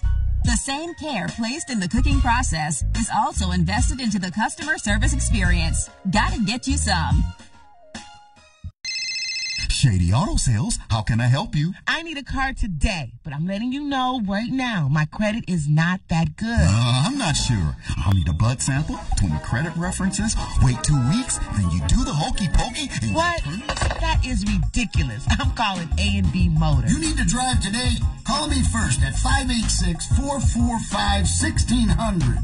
My name is Al Tiano, and I'm from A&B Motors at 12.5 Mile Road in Gratiot in Roseville and 2253 Dixie Highway in Waterford. I have 2020s, 19s, 18s in stock right now, ready for your immediate delivery. Cousin Jimmy here. There's no need to wait. I can get you approved for auto finance in just 3 minutes, even if you have bad credit. I've helped thousands of people, and I can help you too. Just call us now, 586-445-1600. Go to my website, abmotors.biz. 3 minutes, and you're in it. So what are you waiting for? Call me first and drive today. 586-445-1600. 910, the Superstation. The oldest radio station in town since 1922.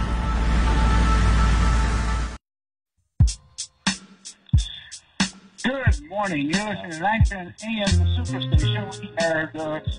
We are fortunate to have Dr. Umar Johnson. My name is Robert Ficano, along with Tom Choske, Scotty Boman, and Police Commissioner Willie Burton. And we have a number of callers that want to talk to you, Doctor. But before we do, just your impression of what the president proposed, or his press secretary as well, about the 50% of the schools will be open 1 day a week, as saying that was the commitment that he's making at this point. One of the reasons that President Biden is taking such a cautious approach to public school reopening is because he carried both of the major teacher unions during this election. He received both the American Federation of Teachers and the National Education Association. And we know that the job of the teachers union is to make the teachers' jobs as simple and as easy as possible. And both unions totally are opposed to their teachers going back. And I would argue that it's not so much about COVID as it is about teacher laziness. I mean, they haven't been to work in a year. You know, the quarantine began March of 2020. We're almost to March of 2021, so the teachers have not been inside of the school building for 12 full months, and they are hoping that they can push this thing out until the summer vacation. And the last thing the president wants to do is upset the unions who played a very large part in his election. Let us remember that the teacher unions of America are the largest unions in the country, only rivaled by the police. So if you ever wonder why we see very little change in the schools and very little change in community policing, it's because everybody's afraid of the teachers and everybody's afraid of the police. Okay. Well, we have a number of callers, Dr. Johnson, want to talk to you. Maryland, you're on Maryland. I'm sorry. Good morning. Dr. Johnson, good morning. Good morning to everyone. Schools should not be reopened, especially in the underserved communities. The ventilation systems need to be updated in these schools. They need to be sprayed with whatever disinfectant they use in the hospitals and airplanes. Masks should be the same quality as doctors for the staff and students. And new hospitals and new schools need to be built in the underserved communities. And also the buses need to be sanitized too, because the little fingers, they touch the doors, they touch the seats. And like I said, it's just the underserved communities that's going to be the worst. And thank you for taking my call, and I hope I didn't talk too fast, because I know other people are trying to reach the show. Dr. Johnson? Well, I would agree. I believe the Queen Mother said that the school should reopen, and I agree with that. I also agree that the schools physically need to be overhauled. I agree with that. I believe the curriculum needs to be overhauled. I think the whole system needs to be overhauled. But until black parents get organized and start showing up en masse to the school board meeting, nothing's going to change. And until the black community gets organized and start voting on a black platform as opposed to a Democratic platform or a Republican platform, we're not going to get anywhere. And last, but most importantly, until we use our money in order to leverage our political power, we're never going to get anywhere. Black people are the only people in America who refuse to organize their dollars in order to achieve cultural power. The teacher art schools are open. It's just the colleges that are closed. I've been teaching in the K-12 schools.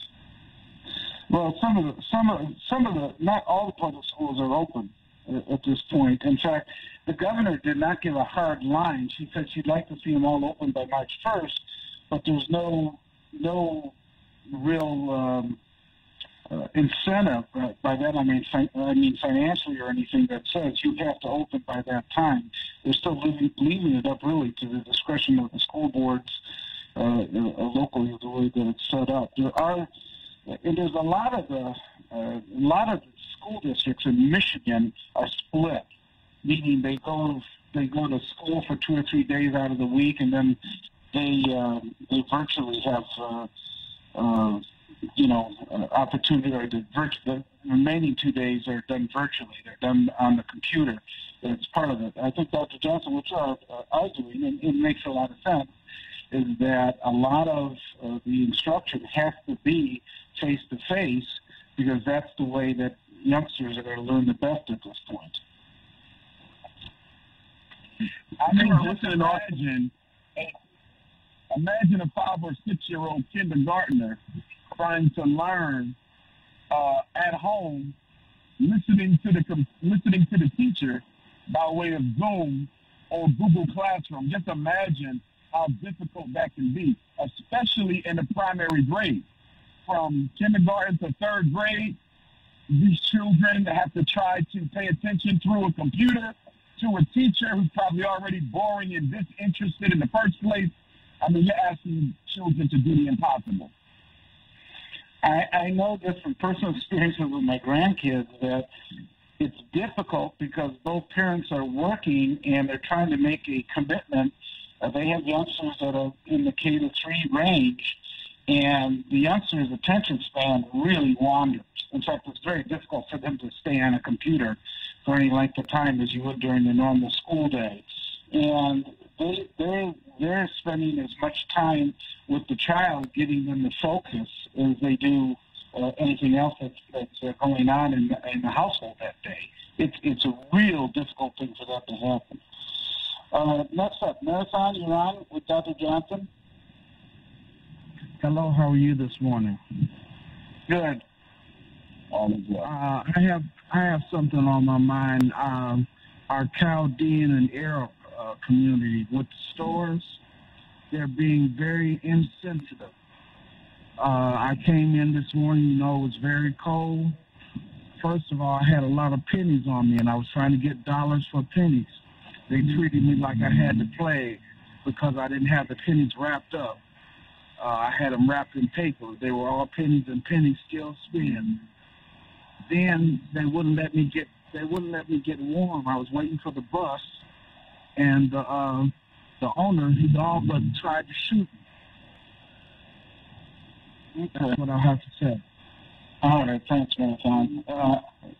Obviously, we're trying to focus here on the education with Dr. Johnson.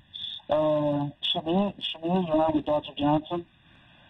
Yes, how y'all doing? Okay, then I heard y'all was talking about is the school safe? I wish I could have California time on 3 hours back. 3 hours back, I have Savannah Three-Way. A friend of mine who put her school, when she lived in New York, working in California, Oakland, she put her 9-year-old child in school. We talking about a month ago, this recent. And what happened was the 9-year-old child, within 2 weeks, was coming home, throwing up, fever 105. The child was so sick, she rushed her to the hospital. The child was positive for the virus. The whole school was affected. 2 of the teachers end up in the hospital, and I want her to explain it, and she's blessed because she got minor ill from it. Her child directly on the day is still very ill from the virus. They all come down to coronavirus. Now, Ficano, if we went 3 hours back next week, I would love to get her on the phone, the parent, to explain to you what happened in California. I could do it now, but the time is so far back behind. Now, everyone in the school is affected with this virus. It's just recent now. So, the school's safe. For common, can I ask you, look, you look on social media, see all these people in these basement parties, 20 and 30 and 40 people, they're in their 30s and 40s. Keep in mind, now, we complain about they are spreader. Those, they have school-age children now. Keep in mind now, it's not the kids affected the parents. The parents are coming home affected the children. And they're sending the children to the school with everyone else's child. And if the teachers end up in the hospital, 2 of them. Everyone in the whole class has this virus. And I was shy. I would put her, I tell you what, for Quantum next week, I tried to get on 3-way and have her call to talk to y'all to give you more of what went down, okay? Schools are not safe. I mean, you say in the white suburb in school, yes. I mean, it's beneficial, it's white privilege. They got the best schools. They can take a chance on the virus. I mean, they got ventilation, up-to-date schools, the best of everything. All your lottery money went to the suburb, to the suburban schools. So they went more. Look at our schools. All of them, look at the schools. No ventilation. So you can't put these children back in school. The school system felt our children way before the pandemic. So we had a pandemic in our school years before that. So the education system had failed the black man anyway. So we don't. So if they out of school, what damn difference it make? School not teaching us anything. Y'all have a blessed day. And the whole school is sick. They have the virus. Thank you. Dr. Johnson, I think a little bit up your alley in terms of African Americans actually organizing and pushing their own agenda versus the school districts perhaps that are failing them that are in the system right now. Absolutely. Black parents have never been organized in any meaningful way in American history. Black teachers have never been organized in any meaningful way in Black history. I'm amazed that we still haven't had a movement to create a national Black teachers union. That is something that is long overdue. But speaking to the last caller's comment, when I say that the children should return to school, I am not saying that we ignore social distancing. So a school that normally accommodates 500 children would now accommodate 200, maybe 250. And those other children can then go to the churches. There's a lot of other buildings, commercial structures in our communities that are not being used or that can be rented for the children and the teachers to go in there during the day to receive their instruction. So we're not going to ignore social distancing. The schools will be at half capacity, and then the other half of the students can be taught in other places that can be rented by the school district. Here's the point that I want to make, going back to what I said earlier. For the schools that have returned, even in the Black community, on a hybrid basis, there have been almost no concerns about COVID outbreak or transmission. So we already have some documented evidence that the children can go back to school and not get sick. But furthermore, the Black community needs to be very careful. Because if we're saying that our children cannot go back to school until COVID has been totally eradicated, and nobody knows what that date is, you're basically saying that public education as we know it for Black children is going to be over. And the three problems I have with that is, number one, our parents need a break. 67% of all of our children are being raised by single mothers who are stressed out, depressed, self-medicating, have issues of their own, and they need a break. That's number one. Number two, a lot of our children live in dysfunctional households where there's emotional abuse, physical abuse, and unfortunately, in some cases, even sexual abuse. The children need a break. They're not getting any exercise. They're getting a poor diet. And so there's a lot of other factors we need to consider about not letting our children go back to school that are just as important, if not more important, than receiving an education. Now, one thing I noticed is a lot of the, when I've been in the different schools, because I substitute teach, I get different schools at different grade levels. And the ones with the very young kids, like first grade and kindergarten and so on, those are the rooms that are basically full. And then it's, as they get older, they start to kind of, rotate people in and out as partial full-time and partial face-to-face and partial virtual. So I think maybe a lot of people do feel the same way, that the young people need that face-to-face contact because they're getting it. Yeah, one of the issues that I'm meeting. Go ahead. I'm sorry. No, I didn't have any. One of the issues that comes up about Johnson.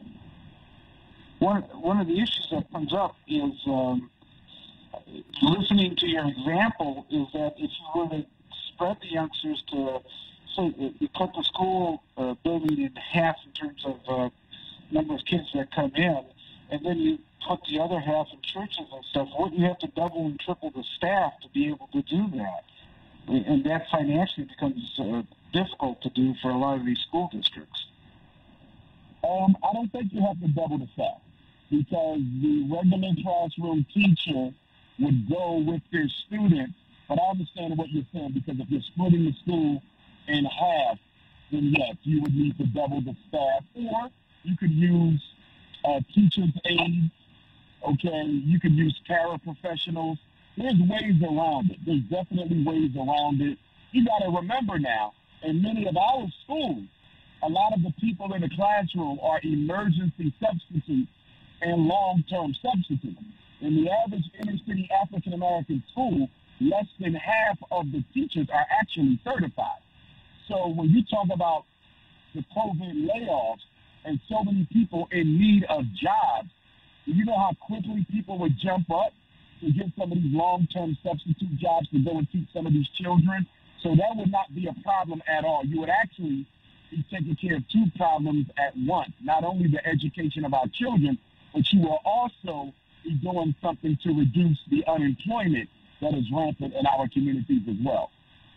Okay. We have a number of callers, and we're trying to get to them all. Lori, you're on with Dr. Johnson. Good morning, and thank you for taking my call. I just wanted to commend Dr. Umar. I really like the concept about the school that he has committed to opening. Also, I would like to know if he can give us some information or share some information about the vaccine that is going around. And also, I want to know, when is he planning to come back to Detroit and give us a little lecture on how things are going with the school? Thank you. Great question. With regard to the vaccination, I am not a medical doctor, but I am a student of political history. I am a student of eugenics.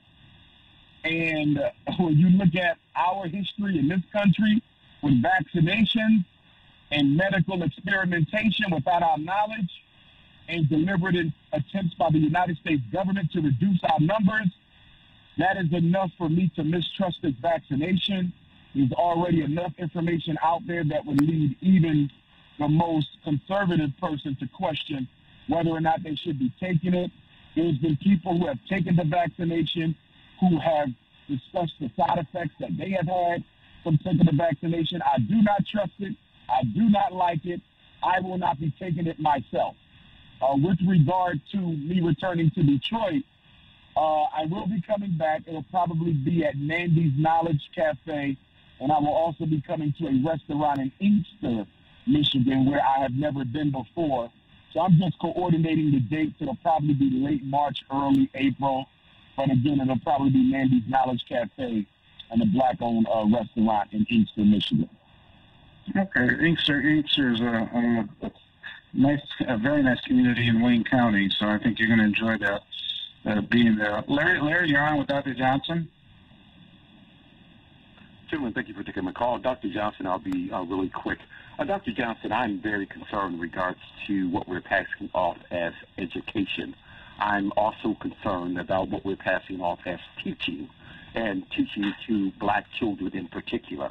You know, Dr. Johnson, there are things that we need to be aware of. There are alerts that we need to be able to follow and implement in our own families, in our own homes. But what they're passing off for education, I'm very concerned about public education. I'm concerned about Afrocentric education, and I'm also concerned that we are allowing this particular government, this system, to uneducate our children, if that's any way possible. Thank you, sir, for taking my call, and I'll listen off there for your comments. I totally believe that, first of all, I believe it is psychologically and spiritually impossible to properly educate black children or supervise the education of black children. So I'm speaking of teachers, principals, and administrators. It is psychologically and spiritually impossible for them to do that. White privilege demands that black children be miseducated in order to protect the opportunities for white children. There is no white person in America that is going to prepare a black child to compete on an equal plane with their own. It's just not going to happen. So the solution is for black people to build their own schools. Look at all the schools that are closed in Detroit, closed in Philadelphia, closed in Chicago, closed all across this country. We should have then purchased all of those schools and turned them into independent, community-operated and managed institutions. The bottom line is black people are not going to spend any money on anything that the white man already provides for them no matter how poorly in quality it is being provided. Until the white man shuts down public schools, the black man will not build his own schools.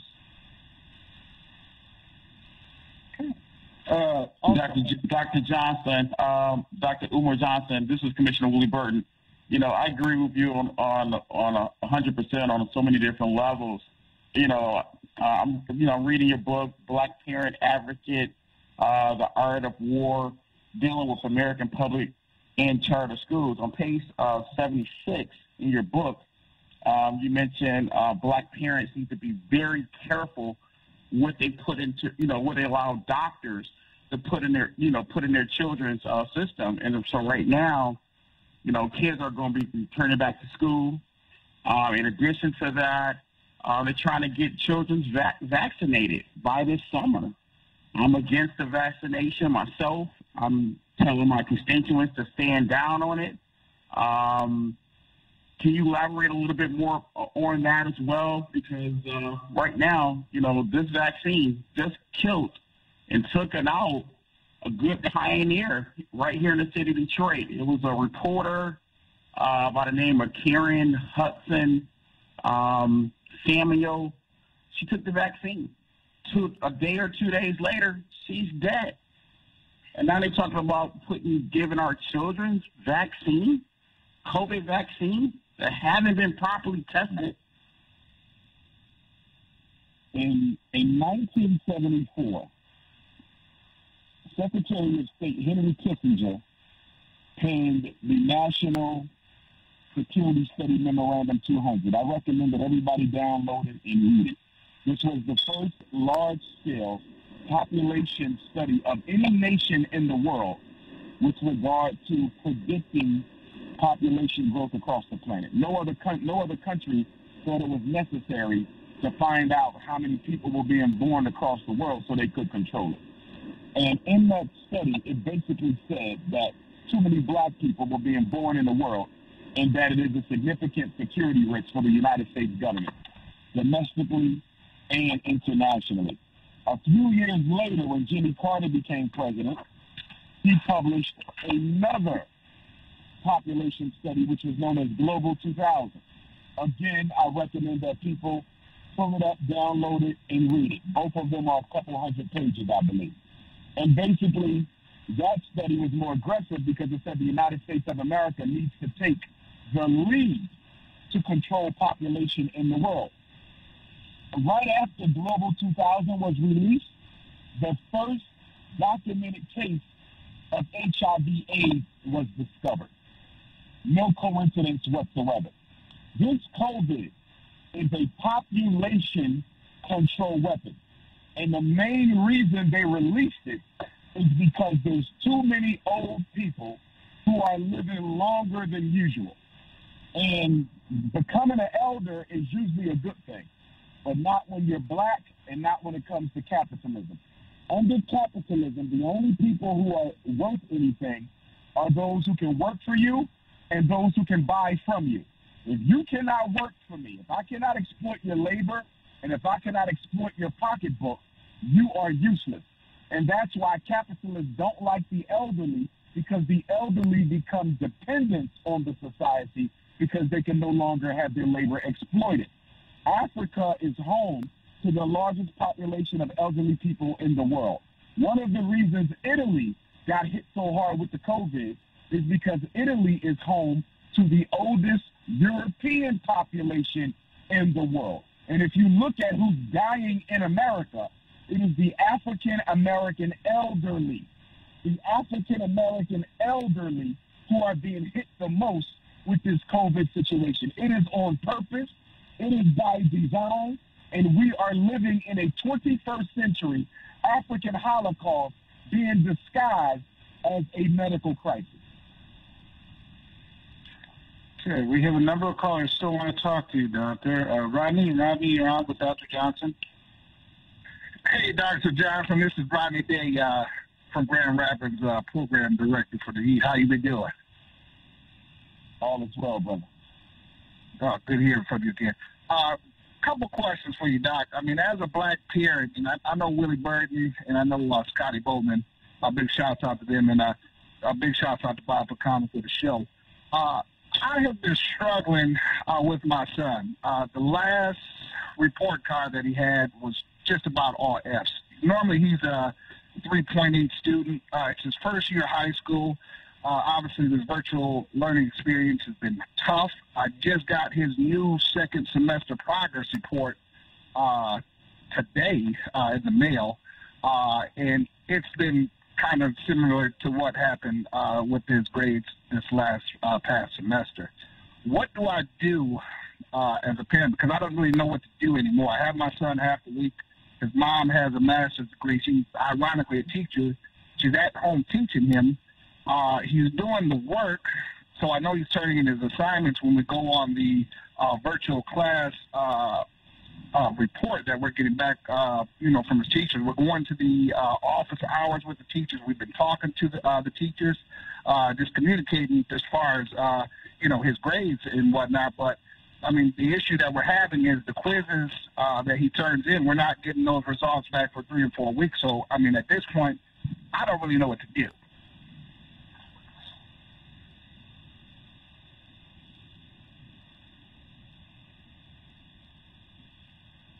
Dr. Johnson? Yes, sir. Did he? Okay, I thought his call got interrupted a little bit there. Oh, okay. He's basically frustrated because he doesn't feel his child was a 2.8, grade point child. Ever since the pandemic and some of the remote virtual learning, it's gone down to all Fs. And it sounds like part of the problem is the feedback.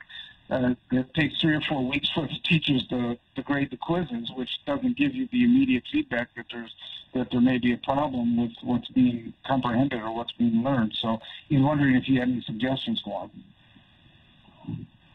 Well, the good thing about education is it's one of the oldest institutions in the world. And in America, it's one of the oldest institutions as well. Where, the church started the first schools, and the church is like the oldest institution in the world to some degree, as old as government. And so a parent who wants to get started can go online, literally, to Barnes & Noble or any bookstore, the black bookstores as well, and you can actually get an entire curriculum for your child's grade. Literally, in one book, everything a fourth grader should know about math, everything a fourth grader should know about science, everything a fourth grader should know about history and civics, everything a fourth grader should know about language. Because, homeschooling is a very big business in America, very big. And so no parent should feel at a loss for how to educate their children. All you have to do is go online, order the necessary book, and go ahead and start educating your child. Homeschooling has never been easier than it is today because you have so many prepackaged curriculums that you can simply just buy offline and get started. So I recommend that parents do that. And if they need further consultation, they can reach out to retired teachers, current teachers who are also home. And of course, I'm always available to consult with parents as well with regard to homeschooling their children. So, Dr. Umar, if this pandemic keeps on going on, it seems like since my son is at home, I might as well homeschool him. I mean, because the education that he's getting right now in the classroom is most certainly not working. Absolutely. I'm going to be honest with you all. I really do believe that the black community should get organized enough where we go to the school board and we go to the governor in each state, because ultimately education is the prerogative of the governor, lieutenant governor, state school board, state secretary, and chancellor of education.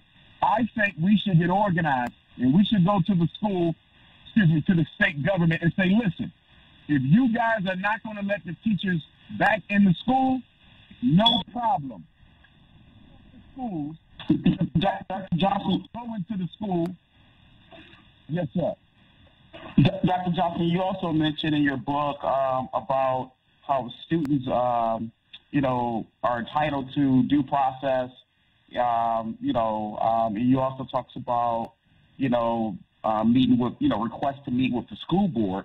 In a situation like this, would parents reach out to the school board and want to know why their child was performing very well at one point, and now due to distance learning, a child was underperforming? Well, here's the thing, though. This was the thought that I wanted to articulate a moment earlier. We should demand that the state require the school districts to open up the schools to the community and allow us to educate our own children. Remember, every crisis is an opportunity in disguise. If the teachers don't want to come back, no problem.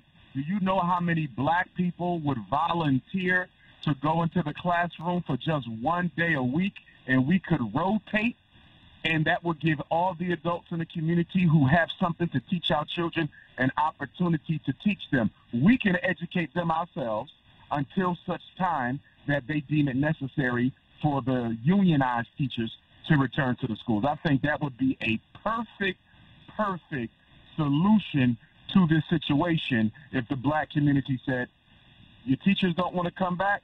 No problem. Let us in. We'll educate our children ourselves. This is a potential opportunity for us. But as you know, I don't know if our people are up to the task. Well, we have a listening audience right before the end here. Let's get to some of the calls. Kwame, you're on with Dr. Johnson. Yeah, Dr. Johnson, I agree with you. A lot of things is pretty nefarious are going on, and I definitely agree with you. Black teachers have much more of an affinity with black students. But, we have to find out what works and what is safe at the same time. If you got students going to school and they're not being affected by COVID-19, what is the problem with our schools? We have to check. We have to find out what is the issue then. And I believe in community control. I beg your pardon? Oh, no, I'm with you, brother. Go ahead. I agree with you. Continue. Yeah, I believe in community control. But, there's a group called American Frontline Doctors. Now, they believe the whole thing is a hoax. And they agree with you that most of the people that are dying from COVID-19 are really dying from other things, and they're old black folks and old white folks and the whole bit. You might want to look them up, AmericanFrontlineDoctors.com. But to our listening audience, you want to pick up the book today, Black Parent Advocate. You want to pick up the book today. Dr. Umar Johnson, let people know so they pick up the book today, Black Parent Advocate. Yes, sir. They can order it at drumarjohnson.com, or they can also get it in Louisville this Wednesday, Cincinnati this Thursday, Oakland, California, March the 6th. Okay, Dr. Johnson, I want to thank you. You got to order the book today. It's a must if you want to make a difference in your child's education. Black Parent Advocate. Okay, Dr. Johnson, I want to thank you for coming with us today, as well as Greg Dunmore. You're listening to 910 AM The Superstation. My name is Robert Ficano. I also want to thank Kevin, our board director, as well as Tom Choske and Scotty Boman and Police Commissioner Willie Burton. You're listening to 910. We'll be back with you next week from 8 to 10 AM. See, everything be all good when we be having fun. The difference is really needing a friend and having one. It's good when your people just... Here on Redline and Bancolay Thompson. Go read My People, Crusader for Justice by Judge Damon Kidd, who died fighting for black people, did more for black people than Wendell Anthony will ever do in this nation. But here's what Damon Kidd said. Wendell Anthony, he's a bully, he's a thug, and he's a two-bit hustler who has used the presidency of the Detroit branch of the NAACP for his own financial and political gain. Wendell Anthony is kneeling before the mayor like a puppet, culturally emasculated leader of the NAACP. You ain't no threat to no status quo. We see through you. And you can only get it here on 910 AM Superstation. Shady Auto Sales, how can I help you? I need a car today, but I'm letting you know right now, my credit is not that good. I'm not sure. I'll need a blood sample, 20 credit references, wait 2 weeks, then you do the hokey pokey. What? That is ridiculous. I'm calling A&B Motors. You need to drive today? Call me first at 586-445-16.